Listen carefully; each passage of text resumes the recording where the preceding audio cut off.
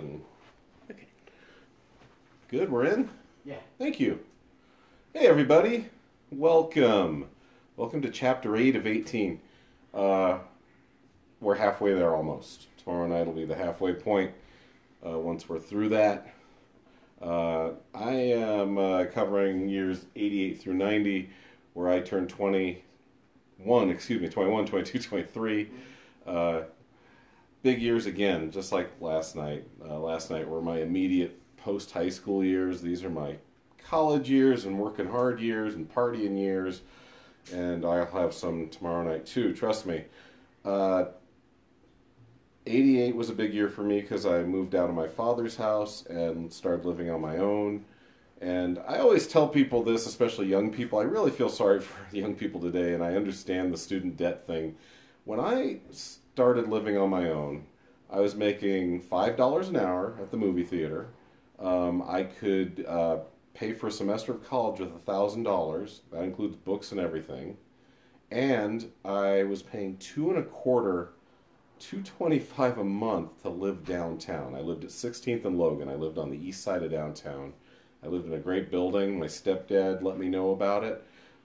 He was doing exterminating there, but I saw like one roach in the 6 years I was there, 5.5 years, whatever I was there. I was there a long time.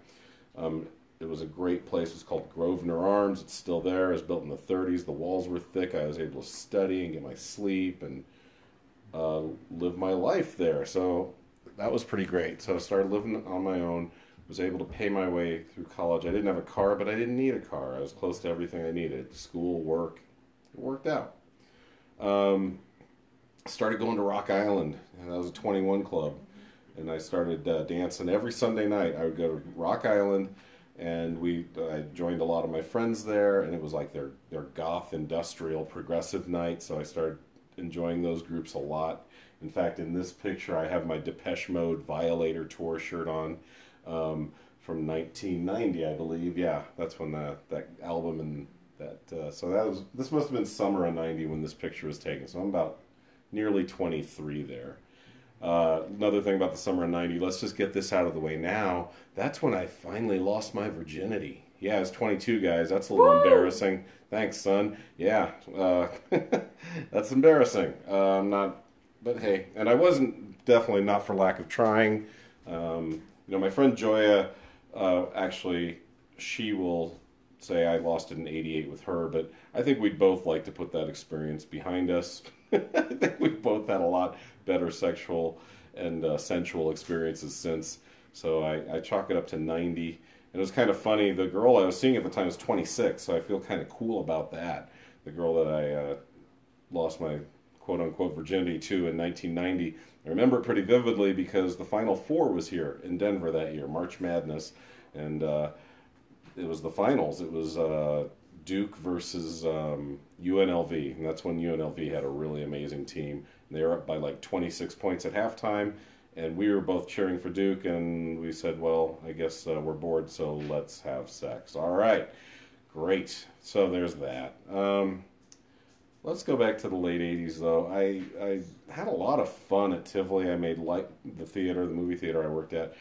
Made lifelong friends there. Did a lot of stuff. I almost forgot to add this. In 1989, with my friends Eric and Josh and Tom and Troy, we went skydiving. Labor Day weekend of 1989. I just turned 22, or I was about to turn 22.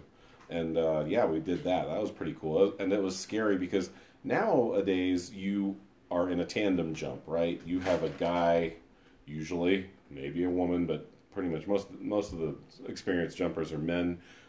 You're attached to him. He's on your back. It's a little weird, I think. Back then, when we jumped, it was called static line, and you did an all-day training course, and they trained you to kick your way out if the line's twisted on your chute. If your chute was in an impossibly bad place, to rip that chute, and you had an emergency chute. And it was quite an experience. I probably spend most of the time, now that I'm there, on this day, because it was crazy. Being really intelligent 22-year-olds, 23-year-olds, whatever we were, we decided it was smart to pull an all-nighter. This was out in Strasbourg, by the way. So we pulled an all-nighter here in Denver. We drove out to Strasbourg. You had to be there early because, like I say, it's an all-day course. You know, I think it's like a 6-hour course. You get there at 8. I think around 2 they start doing the jumps. And there were 10 people in the class. There were us, or 8 actually. Us 5, 2 other guys that were chain smoking the whole time because it was 1989. You could still smoke indoors. And then this one woman that was there by herself, and she really looked freaked out. Everyone was freaked out. And it's funny, the video they show you, it was really funny and cheesy. It was the 80s, so they show this video of this guy who claims he's a lawyer, and the whole video is in an airplane. He's like, yeah, just telling me all these rules, and here's the deal. And then right at the end of the video, he says, when you sign this document, it means you can't sue us. And if you sue us, you can't win. So he's like, have a good time. And he bails out of the plane with a helmet, a briefcase, and his parachute on his back. And we're like, okay, that's what we're in for. We had a great time, though. We all jumped out. We all, we did it, I guess. It was fun. I can also tell you about the jump. I went last. I was in the last jump of the day. And it's tiny. It's a tiny single-engine plane. It's meant to seat 2 and have some stuff in the back, and it seats 2, and you're part of the stuff in the back. It's like they have a pilot, and then the seat's taken out because you got to go through the door and hang off the strut before you jump. It's crazy. But so where the passenger seat would be is a guy called the jump master who helps you. And then it was me, my best friend Troy Hunt, and a third guy, big guy, going for his first a non-static line, meaning his first free fall jump where he did all his own stuff. And this guy was pretty funny because he was just like in this crazy day glow pink and green jumpsuit, and he was old by in my opinion to be doing parachuting. He's in his 50s. And this guy it was pretty cool in a way. It's like looking back, it's like, yeah, he was tackling his midlife crisis. What a badass. But like I said, he's a big guy. Me and Troy are probably around 160, 170 pounds. This guy is upwards of 200. And so, like I say, you go out and you grab the strut of the wing. There's a little step, and you hang off, and then you just let go. And this guy just lets go. And as soon as you let go, and when you do static line jump, you're only flying at 4,000 feet. You rip your chute out. You're right. As soon as you yell arch, and you rip when you do that. We didn't because static line opens the chute on its own. But this guy ripped, but he ripped the wrong cord. He ripped the emergency cord. And and the jump master says, oh, there goes his parachute. And we're like, what the fuck does that mean? And we saw it. You could see because it jettisons everything except your emergency chute. And we're freaking out. Me and Troy look at each other, this guy plummeting to his death right now? And then we had to ask the jump master, and he's like, no, he just pulled the wrong cord. He's going to end up way far away because your original chute is square, and you use toggles, and you can control yourself and can steer a chute like that. Those circular chute, the second chute, the emergency chute, is a circular chute, and you don't get to control that. You're going where the chute goes, just like, that's why they did such low, when you see that footage of the guys paratrooping down in World War II, they're pretty low altitudes, because if there's a wind, you're going where the wind's going.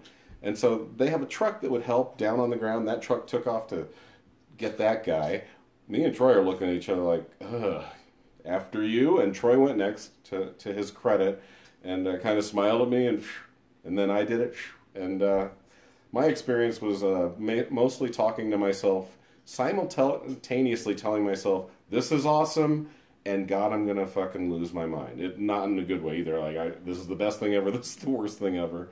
And floated down, didn't die, here I am. I know I spent a lot of time on the parachute thing. We were living our asses off, like I told you last night about the energy of high school. Same thing with the energy of your early 20s, man. I was doing a lot. Like I said, working full-time, schooling full-time, partying part-time, jumping out of planes sometimes. Well, one time. Let's see, there's too much else to talk about. Oh, in 1990, I did drop acid. I was smoking a little weed, but not a lot during those years. I was a late bloomer. I didn't even have my first beer till I was 17. I smoked pot for the first time when I was 19. I dropped acid when I was 23 in 1990. one time. Didn't need to do that again. Got the full experience. Everyone's like, no, you had a bad trip. I go, no, I just don't do non-control very well. If I feel like I'm getting out of control of something, I don't like it. And so I had a lot of fun on it, but it was also a very stressful thing. And like I said, dropped acid once, and that was in 1990. Let's see. I guess I don't have too much else to talk about. There's probably a lot, but I know that my next segment tomorrow night will cover years 91, 92, 93, where I saw a lot of women in 91 and 92. I'm not gonna lie, I did okay. And then in 93, I met my wife. She's not my wife anymore, but that's where the story will take place tomorrow night. I hope you're all doing well. And also, I could use some feedback. If this stuff is boring, if I'm droning on, please let me know. Any comments, any feedback, because here's the thing. I'm going to probably start a YouTube channel. I actually have a YouTube channel, but I'm thinking of putting these videos on there and maybe doing a 10-minute segment every night, whether it's just talking about life or talking about state of affairs in the world or the country, or just doing some new material, some new jokes. This is a thing I want to continue, and maybe you guys would like to be interactive in that and possibly give me a subject to talk about, or say, hey, can you make a joke about this? Anything you guys want. I'm very appreciative of those who have watched and those who will continue to watch. Oh, and Rochelle Berry, I owe you a shout out. I almost forgot.